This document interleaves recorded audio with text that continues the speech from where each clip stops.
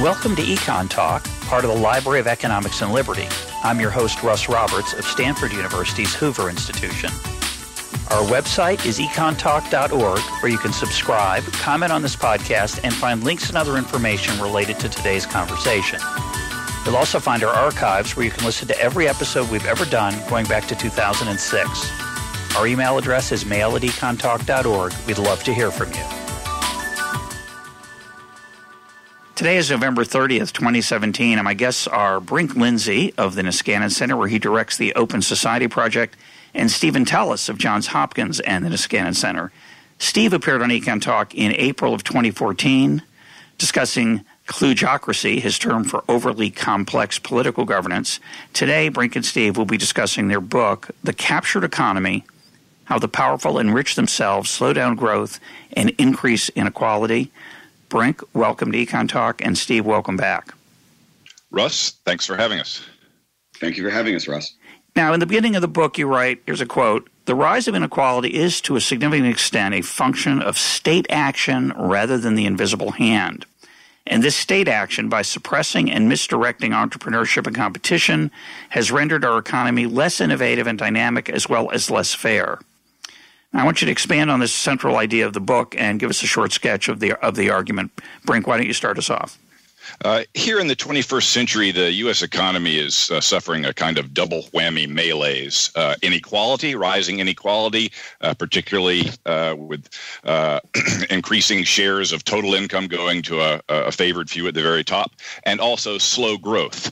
The average growth rate so far in the 20th century has been about 1% in terms of annual growth in real GDP per capita. That's half the growth rate that was the average rate during the 20th century. So we've had a precipitous growth slowdown at the same time that the benefits for growth are increasingly skewing to favor only a relative few. Put these two things together and you have dimming economic prospects for large numbers of Americans and gathering pessimism, frustration, resentment, and despair over economic prospects and over political institutions that are delivering poor economic prospects. These phenomena, slow growth and high inequality, are extremely complex. There are many causes. We do not present a monocausal silver bullet analysis, but we do say that there is an underreported, underappreciated aspect of these problems, and that is government policies that are actively making matters worse on both fronts. So we identify government policies that are simultaneously bad for economic growth by stymieing competition and distorting market forces, and do so in a way that redistributes income and wealth up the socioeconomic scale. Steve, you want to add anything? Yeah, I mean, the core of the argument we have, and I think there's a point both on the left and the right that we address. Part of it is on the right, there's often a discussion of rent-seeking and government distortion. At the same time as people on the right generally see their role as defending the moral status of the distribution of income. And our argument is that if the first part of that is true, right, the government has a large distorting role through regulation and other kind of market constraints, that must have an effect on the distribution of income. And our argument is that there's very substantial evidence that we put in the case studies that those distortions of markets have generally been very strongly skewed over the last 30 to 40 years upward. That's affecting the distribution of income as well as slowing down innovation. And therefore, the distribution of income is something that people on the right should feel that they can address as a independent issue of inequality without thinking that somehow violate some underlying set of normative principles that they hold.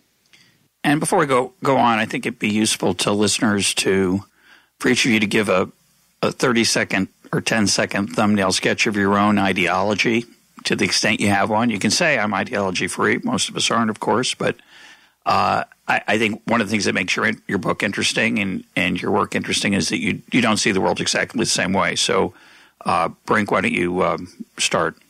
Yeah, I come from the libertarian world, and I'm a kind of quirky, soft libertarian. Sometimes call myself a libertarian. But even though I'm at the Niskanen Center now, I wrote this book as a vice president at the Cato Institute, which is the premier libertarian think tank in D.C. And Steve? Yeah, and I consider myself, like Brink says, he's a sort of soft libertarian, and I consider myself, I guess, a soft liberal. I have always had a more redistributive view of fairness, but I've also always been skeptical of the ability of government to always vindicate our normative principles. And that tension, which you addressed in our conversation about pledgeocracy, that tension between a normative belief in a fair distribution of income and a political or institutional belief that government's not always very good at doing that, is the basic tension in my liberalism. And that's, I mean, what pulls both of Brink and I toward something like what we call libertarianism. And just to lay my cards on the table, listeners are probably pretty familiar with where I stand on these issues that we're going to be talking about, but I like how you framed it. I want to just add a couple things. As listeners will know, I'm quite skeptical of some of the empirical claims about the growth of inequality. I think they've been distorted, not just the growth of inequality, but say the growth of well-being of the middle class. And I think those claims have been distorted by various changes in America that are not related to the economy, changes in family structure, as well as the challenge of measuring price changes accurately, which means that after we correct for inflation, we often, I think, misunderstand what's happened to standard of living over time for the middle class, say. At the same time, I don't want to defend – you used a very interesting phrase, Steve, the moral – I think you called it something like the moral dimensions of the existing distribution of income. I'm agnostic on that, more or less. I understand that many people are born with great advantages that they're not entitled to and suffer through handicaps that weren't their fault. And so those have huge effects on how the distribution of income that we see in the real world comes out. And I don't have any I don't want to make any moral claims for that.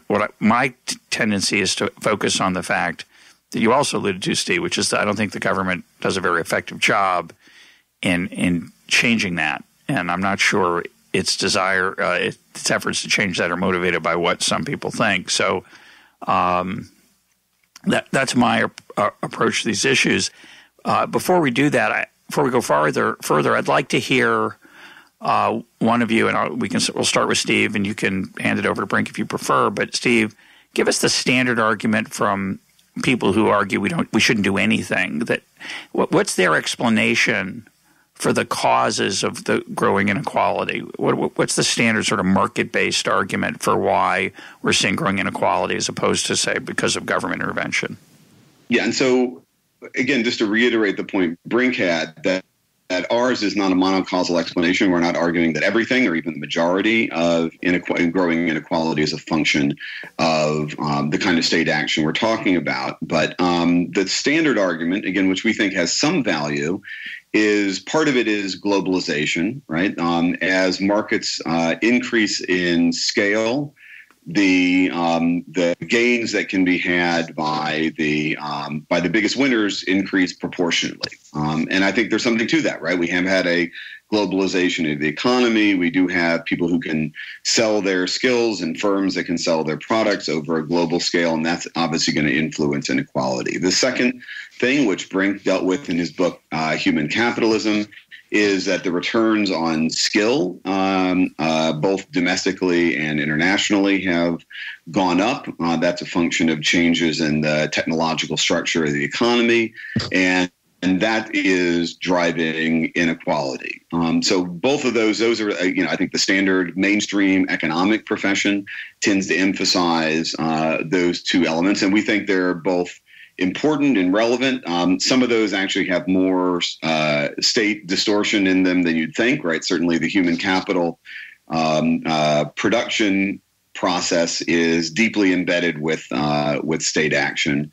But in general, that's what I might think of as the standard story against which we're saying that's incomplete if you don't take into account the ways that market structures have actually been actively distorted by various different forms of capture by the wealthy and the already advantaged.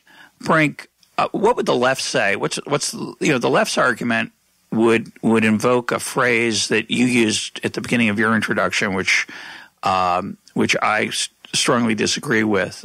In general, I certainly recognize it in certain circumstances, which is that much of the gains from growth have accrued to the quote favored few. And to take the opposite side of that view, Sergey Brin and Larry Page, graduate students who eventually developed Google, they weren't the favored few who put a ring, some kind of fence around their wealth and made sure that they gained more of everything. They vaulted from the bottom of the income distribution to the top. And that was through a variety of things that government was involved with, of course, but it wasn't like there was some conspiracy that they manipulated the government to give them advantages that allowed them to get very wealthy. But you can react to that if you want, but make the general point. I agree wholeheartedly. Okay. That's my reaction. But give this the general argument that the left makes about the causes of increasing inequality.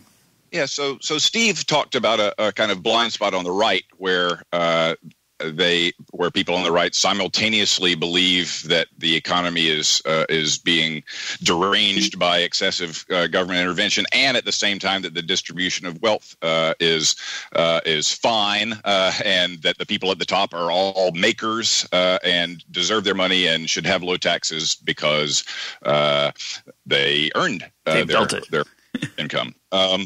Meanwhile, there's a kind of a corresponding blind spot, and those two beliefs don't really fit very well together. There's a corresponding blind spot on the left, which is to believe that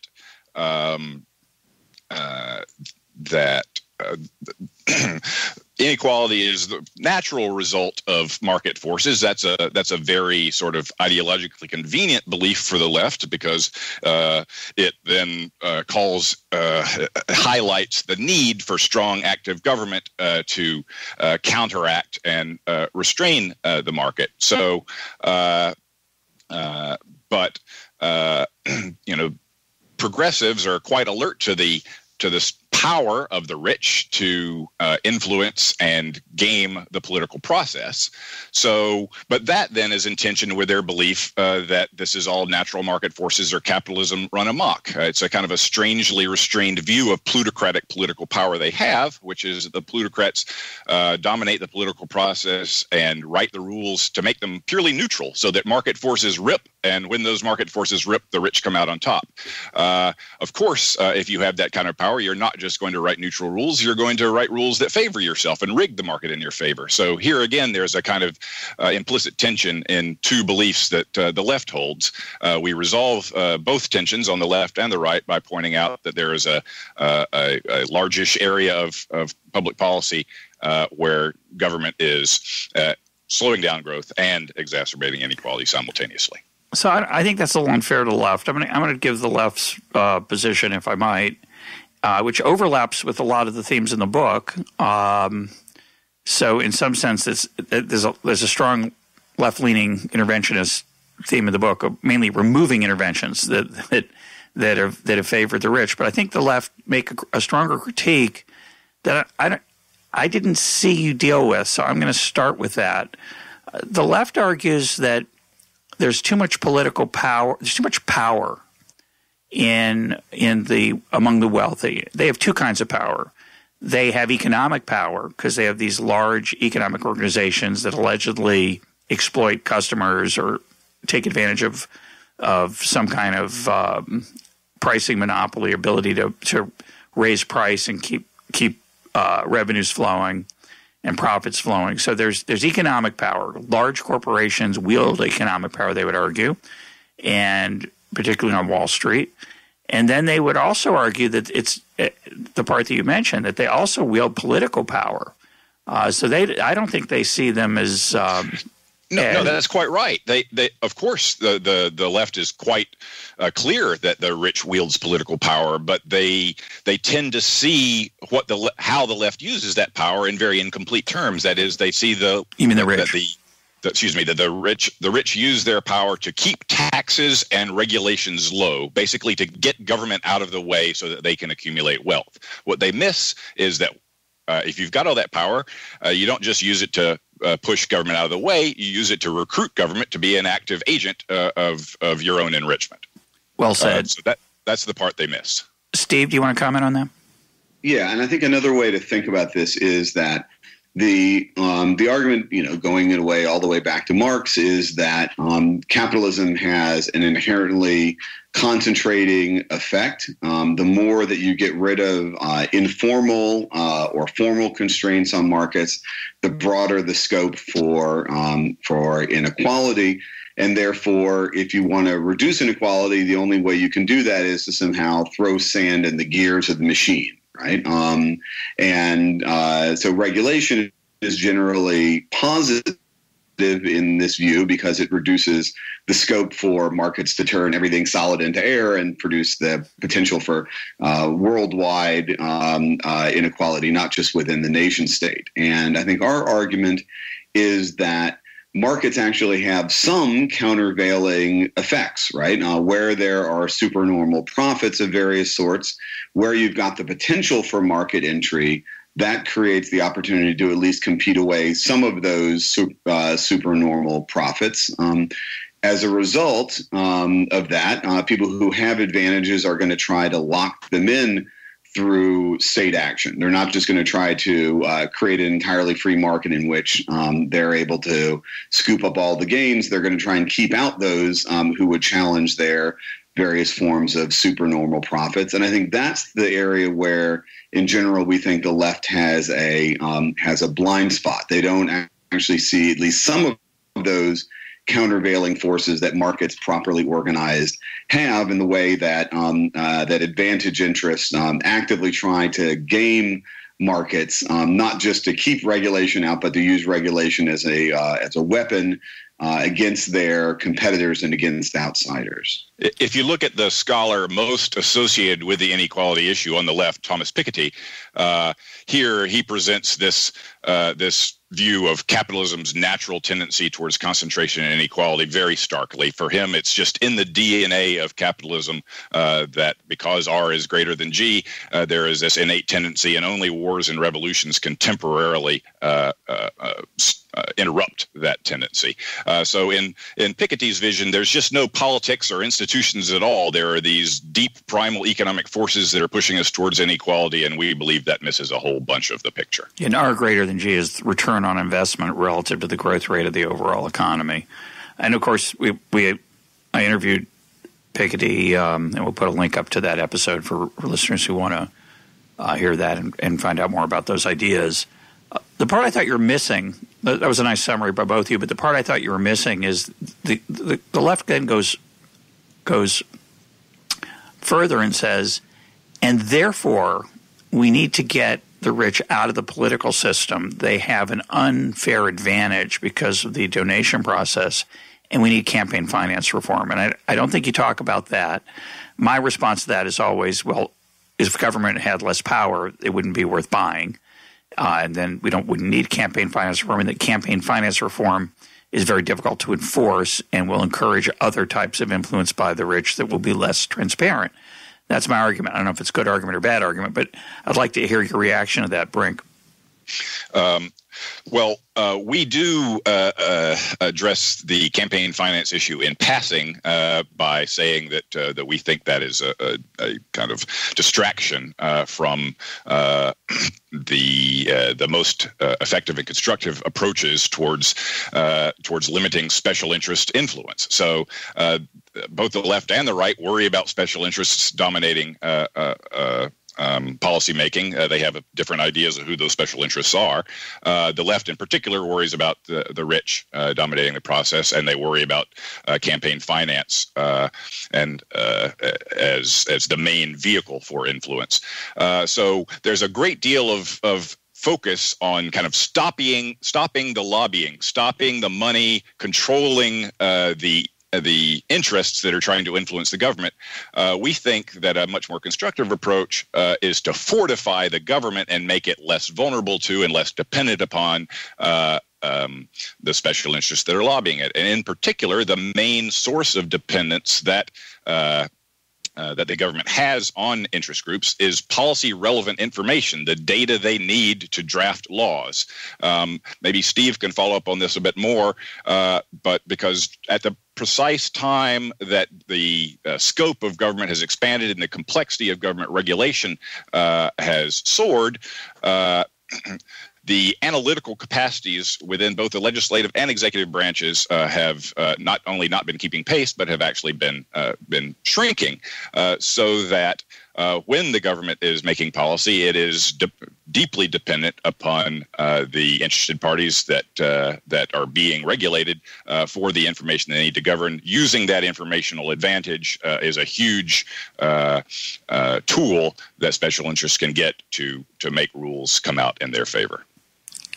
So, Steve, I want you to add to that, but I think just to emphasize the point, the book's called The Captured Economy, and the idea that regulators are captured by the industries they're supposed to regulate, goes back to, probably goes back to Adam Smith, but, it's associated today for me, with George Stigler. It's also associated with Joseph Stiglitz on the other side of the ideological spectrum among economists. And that this idea that it's not just a revolving door problem, but a problem of information control is very interesting. So why don't you expand on that? Yeah, so I should say, first of all, that at least my view is that the standard regulatory capture argument is overdrawn, in that regulatory capture is a thing, right? It's actually something that happens, but it's not a universal or iron law of government. Government agencies and government functions actually vary systematically in terms of how susceptible they are to being captured by affected interests. So that's one thing to say on that. On information, I think one of the arguments we have is that typically when people think about lobbyists, they overemphasize their sort of coercive power, right? The fact they can use money to bend actors to their will. And I think the evidence of that is a little thin in political science. And therefore, there's an overemphasis on campaign finance. On the other hand, however, there's a underemphasis on the ability of organized interests to influence the informational environment that policymakers face when they actually make decisions. And that's on two levels, right? Brink emphasized the level where policymakers are, something's on the agenda, and then they're trying to decide what to do. And then the scope of what they do is influenced by the information that they're able to get from either outsiders or insiders. And that's important. But there's another, which sociologists are referred to as the second face of power, which is the whether or not a particular area is even considered, a particular idea is even considered to be what Jack Balkin has called on the wall, or whether it's off the wall. So occupational licensing is a perfect example of this. Occupational licensing protects an enormous number of incumbent interests. It has all kinds of distorting effects. It has all kinds of distributive effects. But the thing that protects it most durably is the fact that any other alternative to occupational licensing is viewed as simply nuts. And the people who have an interest in it have a very strong interest in making in preserving that idea, right? Not even to defend the substance of the argument for occupational licensing, but to so marginalize any other alternative that they don't even have to defend the merits of their policy. And you see that in a number of other areas. We have a critique of zoning. Zoning has often been viewed as something that only those on the very far libertarian fringe have any problem with. And so when you think about information, it's got these two different levels. One is Information matters on affecting whether or not alternatives are on the agenda or not, and embedded interests are able to put a lot of resources into keeping ideas off the agenda, and it also affects it on the other side that those who might challenge it generally have less resources to invest in challenging those what people on the left would call hegemonic ideas. And then secondarily, information matters. Even if you get an idea on the agenda, it affects the scope of what policymakers think they can actually do, and especially what they can do without taking on substantial risks to themselves. I just want to mention as an aside that when you talk to people in industry, which I have done in my life, not as often as I wish I had, but it's useful for an economist to actually talk to people in the trenches. They'll speak with disdain of their regulators, that they don't know anything. And they don't sit around and rub their hands together and twirl their ends of their mustache thinking, I can take advantage of this. What they do is they see the regulator is very uninformed about their business relative to themselves. Of course, they then have control over much of the information that the regulator receives. It's particularly true in finance, which we'll talk about in a minute. And as a result, there's a natural tendency. I don't think it's always sinister. I'm sure sometimes it's sinister, but a lot of times it's just they end up showing the regulators information that happens to be, conducive to less regulation, or regulation that benefits incumbents, or regulation that helps them out in some way. And so that's the process that I think you're pointing out that's very, very valuable to be aware of, which I think is easy to miss, which is the world's very complex. It's always going to be the case that the people in the trenches, the people actually building the products, the people who are actually creating the pharmaceuticals or designing the mortgage-backed securities will have a deeper understanding for all kinds of reasons about what's actually happening. But unfortunately, they're also blinded by their own self-interest. So they're not going to give the regulators the exact information that they would need to make great decisions for a larger set of interests. So either of you can react to that. It's just my Yeah, sure. This is Brink. Go ahead, Brink. Yeah, this is yes. There's no need to ascribe sinister motives or mustache twirling to rent-seeking interests. I don't know if we've used that term rent-seeking so far, but that crops up a lot in our book. And by rent-seeking, we simply mean pursuing profits through the political process rather than by adding value for customers. So getting rules written in a favorable way. But by and large, the interests that are trying to get their way on Capitol Hill or in Washington generally see themselves as aligned with the public interest. Most people don't. Most people who are like to think well of themselves, and they're very good at rationalizing how to think well of themselves. So I'm sure that the people who are on the other side of the issues we talk about when they are it's really an important part of being an effective rent seeker is truly being sincere in your belief that what you're calling for is absolutely necessary for the public interest. So we have disagreements about what that entails, but we don't need anybody to be actually scheming to defraud anybody or to be engaged in misdeeds. So I want to say pursuit of self-interest with partial information can lead us to where we are. Yeah, I'd like to address just a point that Russ made.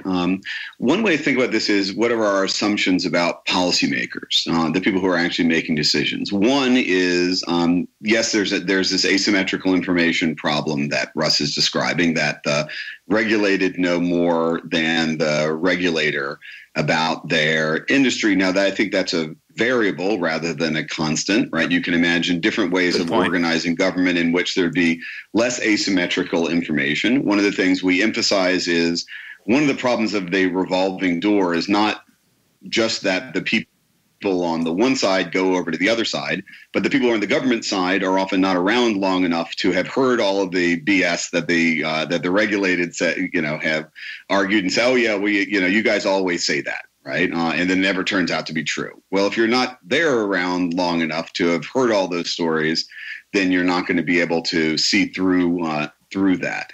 So I think that's an important part of the story. The other thing is that policymakers, especially those in Congress, tend to be risk averse. Doug Arnold, going back to his great book, The Logic of Congressional Action, argued that that policymakers, they're more likely to lose their seat than to fail to win it, right? They're more likely to lose a seat because they do something that creates negative effects that then can be traced back to them. And therefore, they're highly worried that they're going to do something. They're going to make an action and then something bad is going to happen. And then people are going to say, oh, you caused that. And that gives a lot of advantage to incumbent interests because in many cases, all they're trying to do is defend the existing policy regime. And so when somebody's saying, hey, we should have a big capital requirement on financial firms, all the finance people have to do is say, oh, this is going to have terrible, awful consequences, right? And they're going to be large and they're going to be unpredictable. And therefore, you should do something more modest or you should do a whole lot of small things. This is one of the arguments I have for what produces kludgocracy, which we talked about before. And so when government itself doesn't have a lot of internal capacity or it doesn't have countervailing organizations on the other side that can produce information saying, actually, this measure you're talking about, getting rid of licensing of dentists or putting a capital requirement on finance, isn't actually going to have all those terrible negative consequences. When that doesn't exist, that gives a very strong advantage to the existing incumbent interests. Yeah, I just want to add a couple things, and then we'll segue into the four areas that you look at in the book for where you think that the government action has worsened inequality and hurt growth.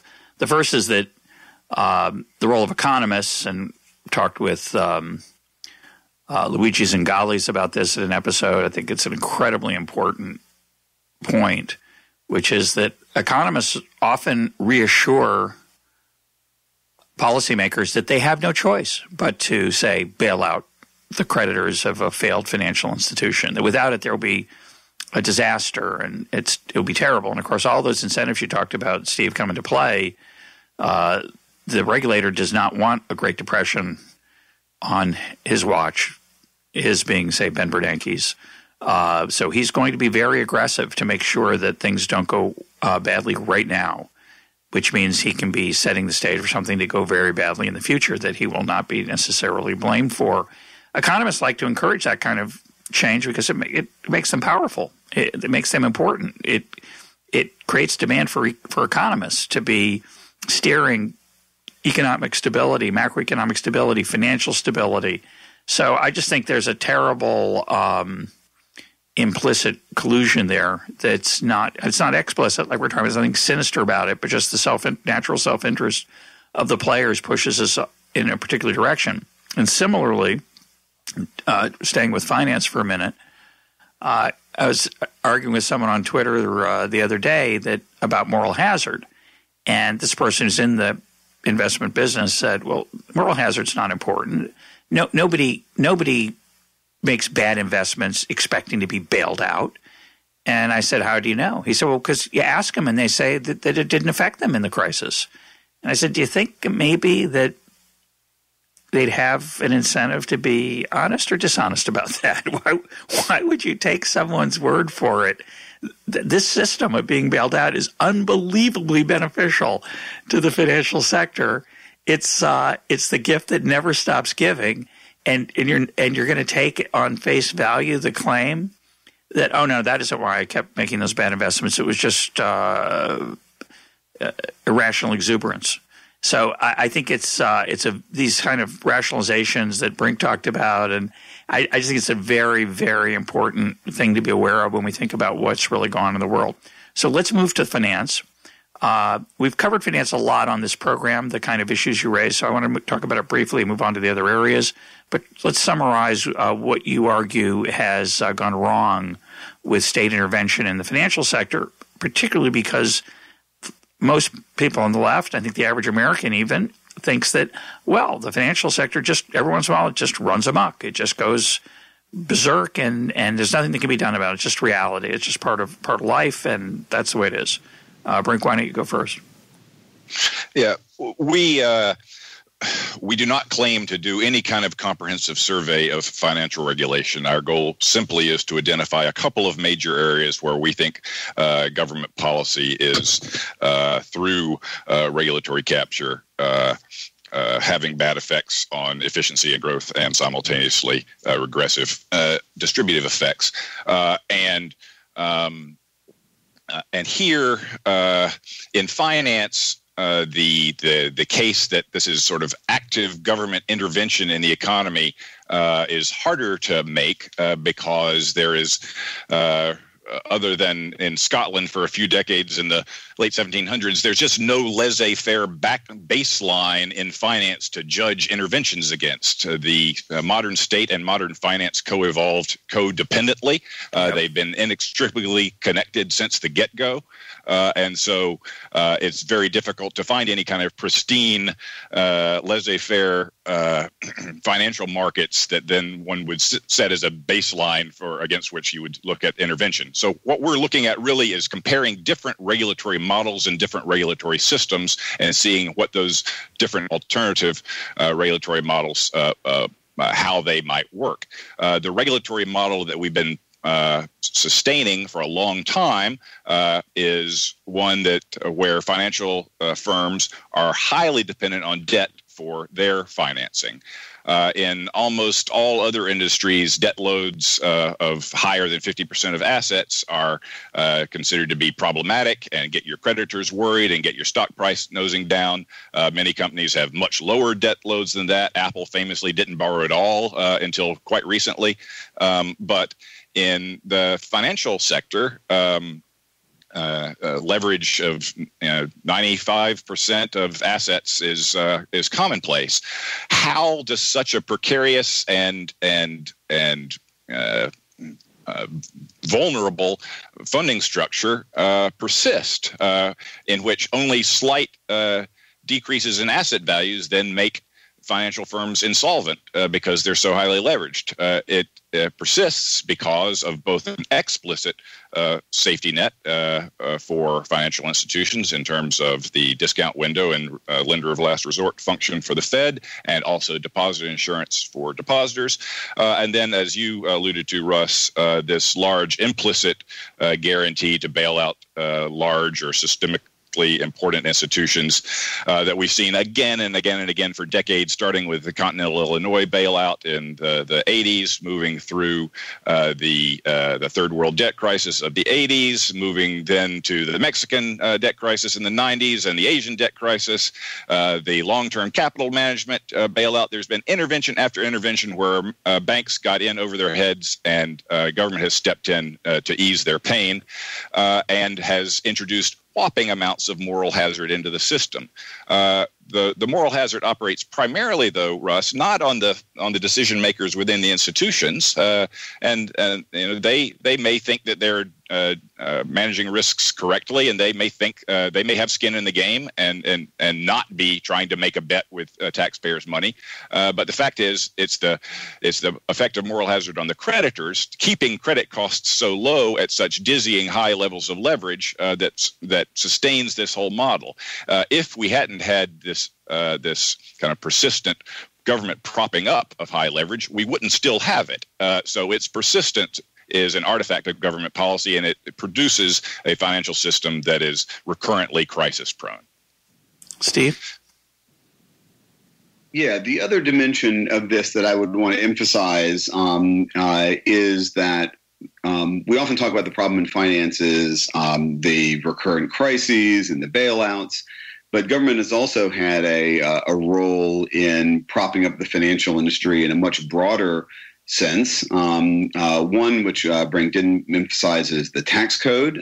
Gives a very strong bias toward borrowing, and that's very important for highly leveraged firms like in finance. The second is the way we've organized retirement savings. We have huge subsidies in the 401ks and IRAs that have encouraged a very large active management industry in asset management. They have very large fees that for which there's no economic justification. Those are not the very highest parts of the financial industry. Those are not the tippy top of the 1%, but a lot of the bottom of the 1% are made up of those asset managers whose jobs are purely a function of the way we've organized retirement savings. And so there's actually a very broad set of subsidies and regulations that have propped up the financial industry and have caused it to be much larger than it would be in other cases. And again, there's very substantial evidence from economics that while a certain level of financialization is a good thing, you can definitely be under-financialized. The United States is very far on the other end where financialization is actually associated with declining innovation. Financialization also ends up sucking up a lot of high-end talent and human capital that causes a very big distortion of what the most skilled and most highly trained minds end up doing, and that has a channel both into innovation and then also into inequality.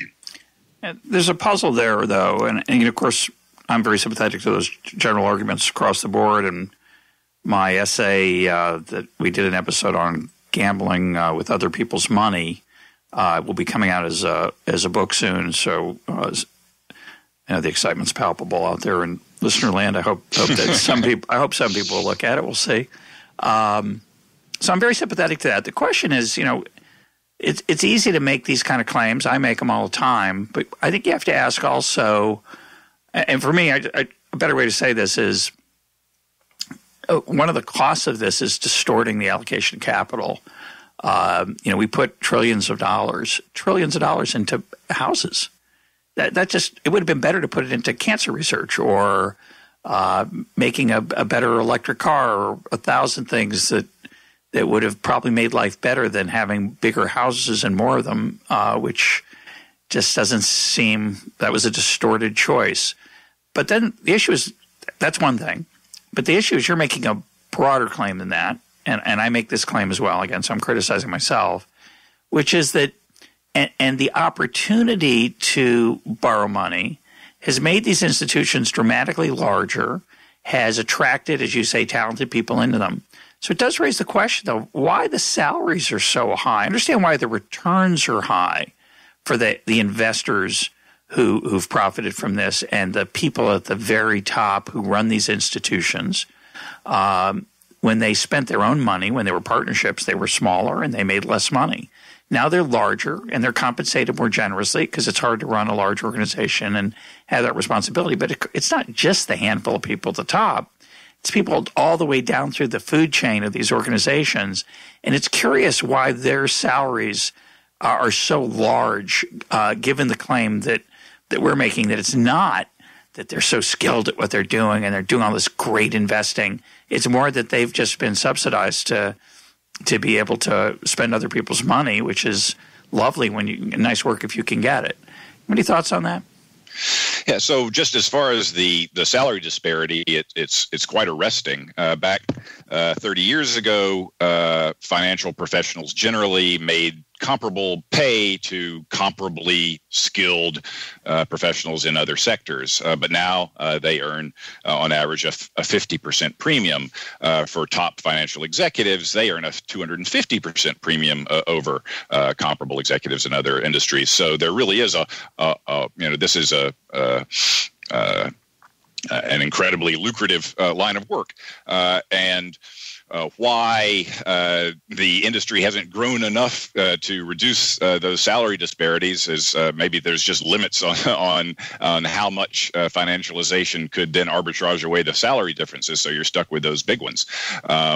But in general, the game is that when times are good, but the game is running excessive risks, which gives you, in good times, very high returns. Those high returns then get channeled into the pay of all those people we're talking about. When times are bad, though, excessive risks turn into unnecessary losses. Those losses, however, are socialized.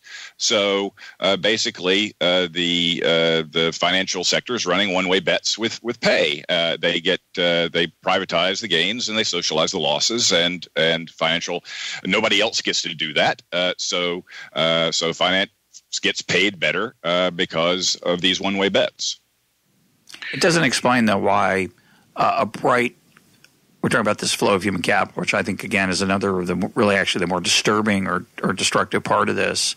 I mentioned the misallocation of capital. It's the misallocation of human capital that I think, Steve, you referred to earlier, where for a long time now in America, some of the brightest young men and women coming out of MBA programs and out of even science programs have gone into the financial sector because the pay is so generous, which you could argue, that would be okay if they were actually making the world a better place. And as we've all admitted, they sometimes do. The existence of the financial sector is crucial, but the size of it and the way it's structured is not crucial. This is it may be negative in its impact on our economy. So the question is why they have to attract the best and the brightest to do things in the trenches that are really not that difficult, not that transformative. They're not inventing the next autonomous vehicle or whatever it is. Why is it that those pay levels attract those or set at those levels? You'd think they wouldn't have to. So there's something else going on there, I think, that those don't get competed away.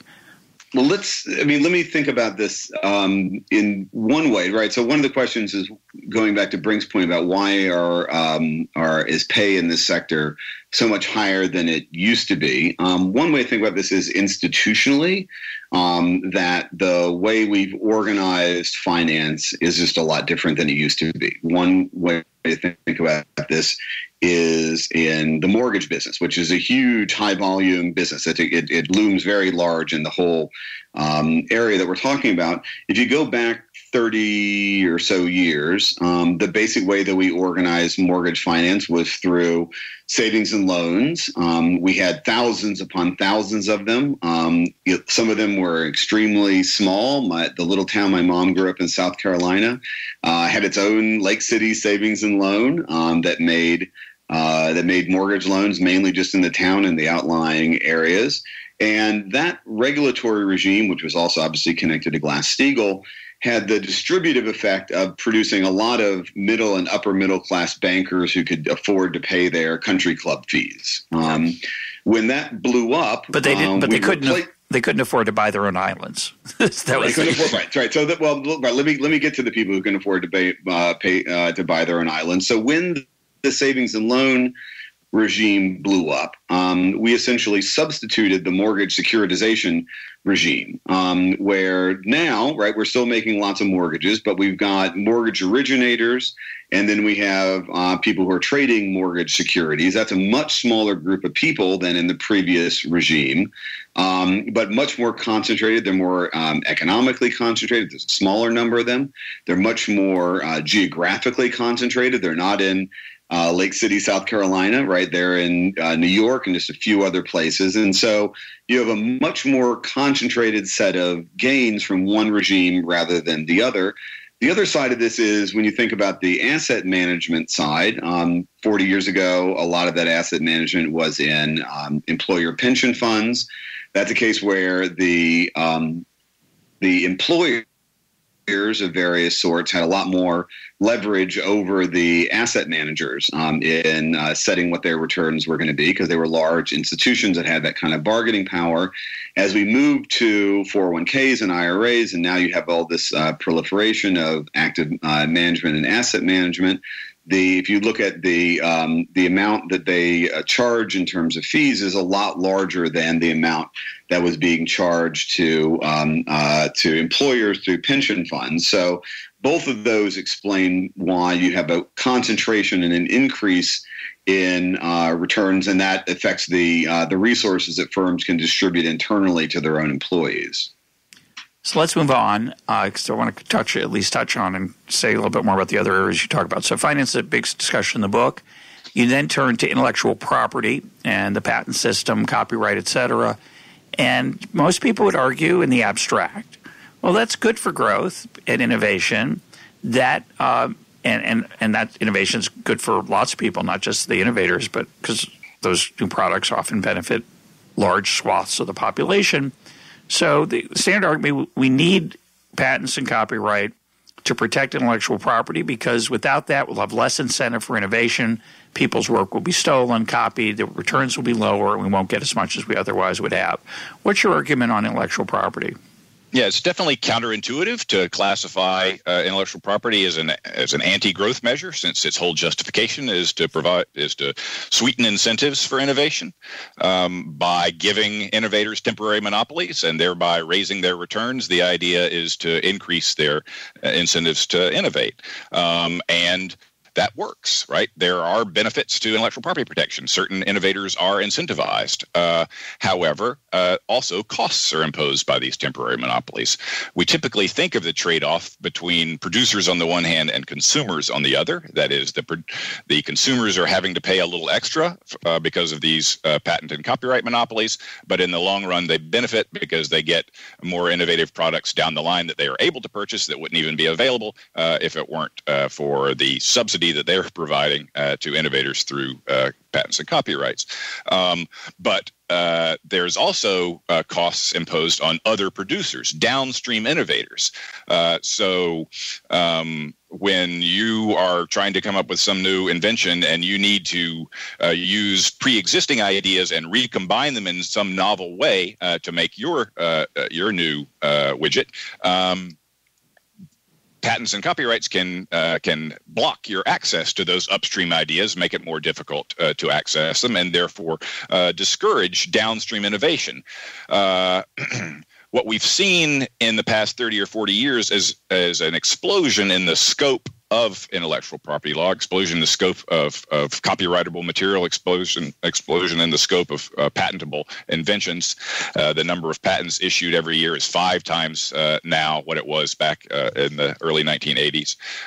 And as a result, the costs for downstream innovators have multiplied dramatically without any corresponding extra incentive benefits being delivered by the patents and copyrights. So we see this as an area that's always had costs and benefits, but because of an explosion in the law in these laws in recent decades, the costs have grown completely out of proportion to the benefits, so that now, especially in patent law, the main function of the law is just to create a legal minefield for innovators who can be shaken down by so-called patent trolls who buy up portfolios of patents just to weaponize them and litigate on them. So what should have been pro-innovation policy is perversely turned into pro-lawyer policy.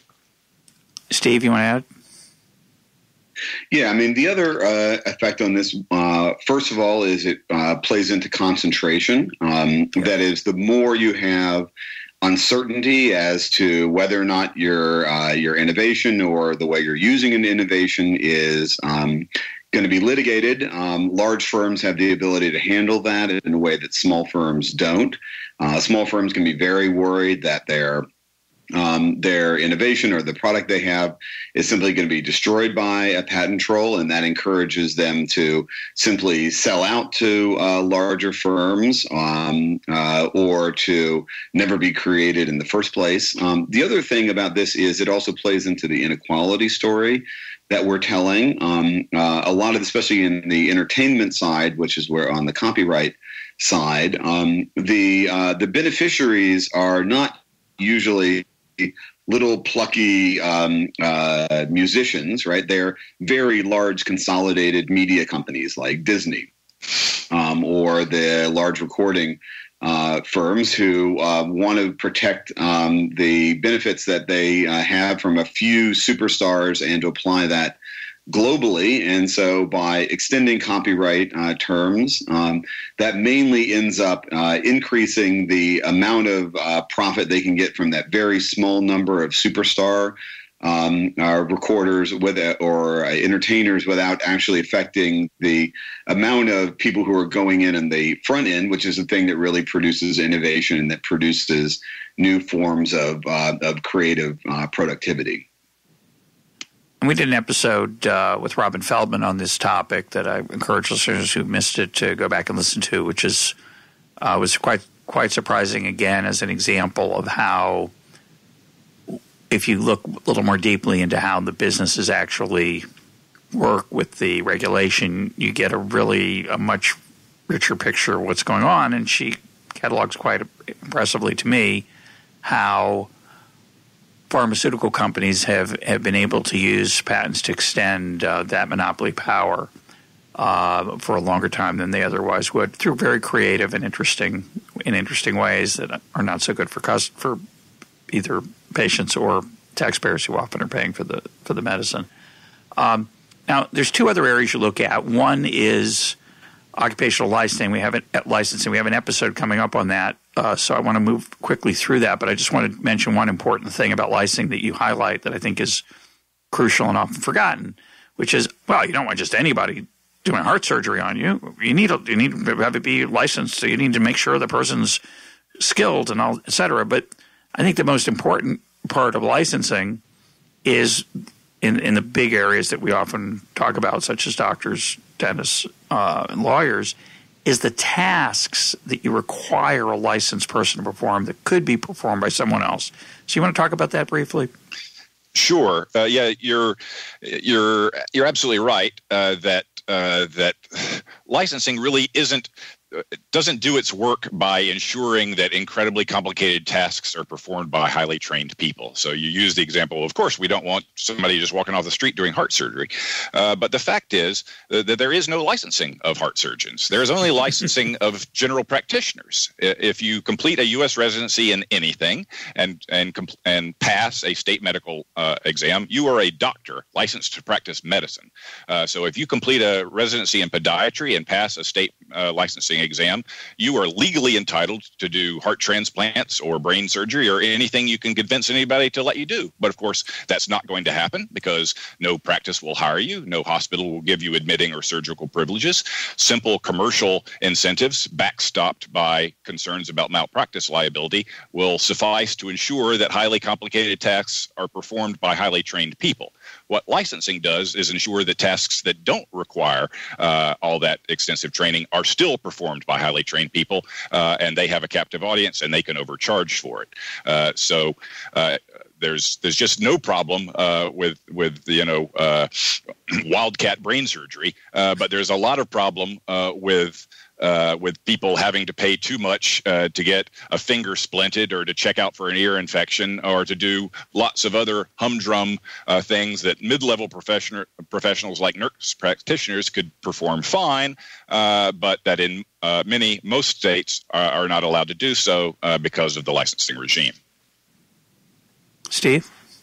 Yeah, I mean, one of the impacts that this has, especially on innovation, is the way that it affects business model innovation. That's one of the areas where growth comes from. Right, it comes from people finding new ways to organize the way the industry is structured. So, in some places, there's been a move toward more minute clinics or other kinds of things that are doing not the full spectrum of medical practice, but are doing a lot of the relatively smaller things that in many cases clog up hospital emergency rooms. You could imagine an enormous amount of innovation by having different kinds of people performing some of those functions. But in many states, you have to have a doctor present, even if the doctor isn't really doing anything other than kind of waving his hand over and making an incantation and saying that a doctor was involved. And so that clearly slows down that innovation in how the basic medical industry is organized. And the other thing is it means there's less opportunity for real creative destruction of rent, of the way that we talked about before. One of the things that drives, again, the counteracting effects that markets can sometimes have on inequality is where there's supernormal profits.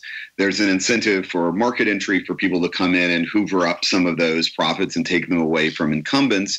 And one of the biggest effects that occupational licensing does is it protects the incumbents from those kind of large-scale challenges to their incomes. And I think that's one of the reasons why, especially in the United States, especially without a very strong state counteracting force on medical incomes, we also haven't had a market counteracting effect on medical incomes. So we both has again, this double whammy of slowing down innovation, driving up the prices that we pay, and protecting the swollen incomes of market incumbents. Yeah, just to take an example, it's a good thing that dental hygienists are allowed to clean my teeth rather than the dentist herself, because the skill required to do it, it's not trivial, but doesn't require a dental degree. And yet, I'm pretty sure you can't open your own teeth cleaning office as a dental hygienist. I assume you have to do it within a dental office because, as you say, at the end of it, my dentist comes in and makes sure my teeth haven't fallen out in the meanwhile since I last saw him, and he says, everything's fine. See ya. Now, I'm exaggerating, and of course, there are times when I'm really glad there's a dentist there, and I'm a big fan of my dentist, by the way, which it's taken me a while to find one I'm a fan of, so I'm happy about that. But it's and I think he actually listens to EconTalk, so if you're listening, Doctor, I hope you appreciate that compliment. I know you'd prefer a marketing plug too, but I'm not going to do that, sorry. But I think it's probably illegal for a dental hygienist to open a shop saying, I clean teeth. Do you guys know? Yeah, that's certainly true in almost every state, and it has a couple of effects. One is you can think about the rent extraction. Sorry to use the pun here. Yeah, it's a good one. Yeah, I know. I like to get to the root of the problem. It's not just from consumers. That's the one that's easy to imagine, but it's also this lateral extraction of rent from the dental hygienist, right? The dental hygienist could be getting higher incomes if they were able to sell their services directly to the public. It wouldn't be hard to imagine freestanding teeth cleaning services and malls that were basically just being done by dental hygienists, but because they have to operate inside dentist offices, their income is lower and the income of the doctors is higher. And I think that's a very substantial effect. The other thing that's interesting is before we've really talked about the way that some of these rent-seeking operations end up encouraging concentration. In many cases, especially in the occupational licensing, they have the opposite. They encourage unnatural levels of market fracturing. In fact, that's exactly what the professionals want. They don't want to turn into employees of large firms that could drive down their incomes. They want to be freestanding providers, and the regulatory regime preserves that. And you see that all across lots of other areas. You see that in car dealers. Car dealers try and get franchising laws that keep them from being consolidated into the car companies, doctors, dentists, optometrists, right? Most states have laws that prevent optometrists from being directly employed by optician firms like lens crafters. That's why whenever you do see an optometrist who's in a lens crafters or somewhere, they're in this weird separate office that's theirs. That's a function of the regulatory regime. If they were consolidated into these large firms, they would be turned into employees, and there would be that kind of pressure on their income. So it affects innovation, and it also, again, has this very strong impact of reducing business model change. So the last area you look at is zoning, which we've talked about a lot on this program in a couple of different episodes and in passing in many other episodes. So I want to move past that. It's important for two reasons. It makes landowners in large cities very wealthy, and it makes it hard for poorer people to move toward higher paying alternatives. So it works to increase inequality in two ways. But I'm going to move past that. And I also want to move past the fact that it didn't cover education, which I think is another area where governments made the poor by failing to educate them well. But we don't have a lot of time left, and I want to hear your thoughts on what's to be done. So I look at these problems, and I say, the incentives here for the policymakers and for the people in these industries are pretty powerful. Unless you change those, I don't think much is going to change. So my strategy is to educate people about their existence and hope that somehow percolates through the political process as well as just making people aware of what's happening. That's a good thing. But you have a different agenda. So why don't you talk about what we can do to reduce these state Well, no, benefits? I mean, I think education and sort of consciousness raising is very much part of the solution, because what is needed to offset the distorting power of the rich and powerful, distorting the political process, is countervailing power by other public-spirited, rich and powerful people. So, in the book, we go through examples where sustained philanthropic pushes to create countervailing political power have been successful and have completely changed the political landscape for big issue areas. First, in the environmental movement back in the 60s and 70s, enormous philanthropic support for creating all these environmental institutions and organizations that then were able to go toe-to-toe with polluting industries. And more recently, in the school reform movement, where once everything was completely dominated by teachers' unions at the school board level, now we've had this big philanthropic push for charter schools and other kinds of reforms, where the political landscape has shifted, and reformers now have much more oomph than they used to have. Something similar could happen in the rent-seeking area if the effort were made. So our first call is for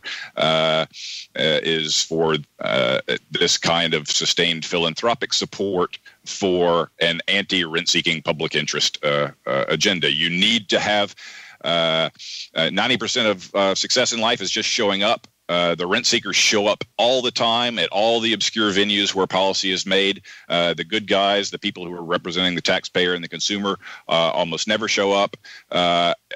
So they that participation needs to be subsidized, and if it is, that can go a long way towards offsetting the advantages of the rent seekers. You don't need equality of political participation, but you need some sort of effort on the other side to avoid getting rolled. Steve? Yeah, and the other thing I think that what Russ was talking about, and we talked earlier about this idea of the second face of power, the ability to keep things off the agenda.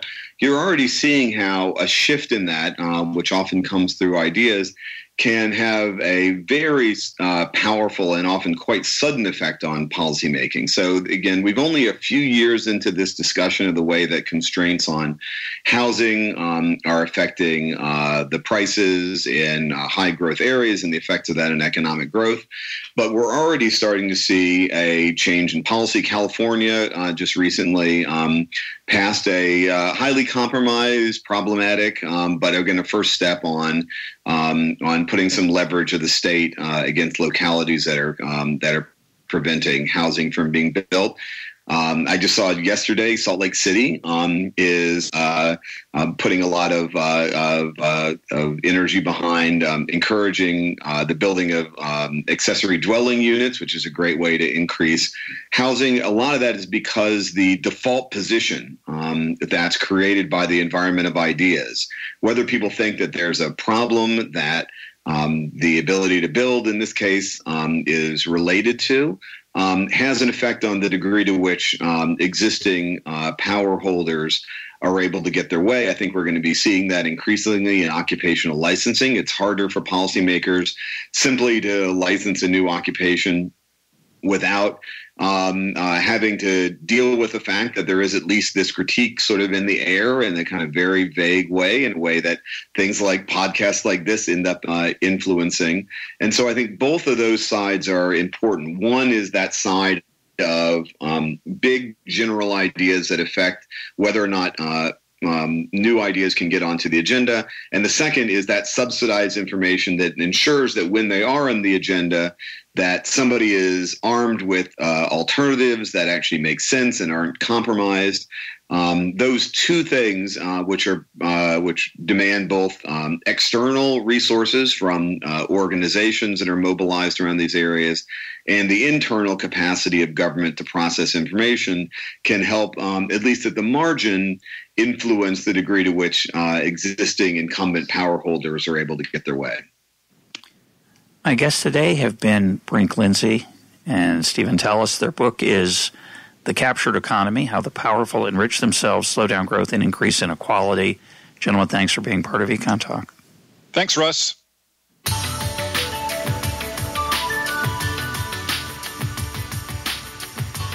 This is EconTalk, part of the Library of Economics and Liberty. For more EconTalk, go to econtalk.org, where you can also comment on today's podcast and find links and readings related to today's conversation. The sound engineer for EconTalk is Rich Goyette. I'm your host, Russ Roberts. Thanks for listening. Talk to you on Monday.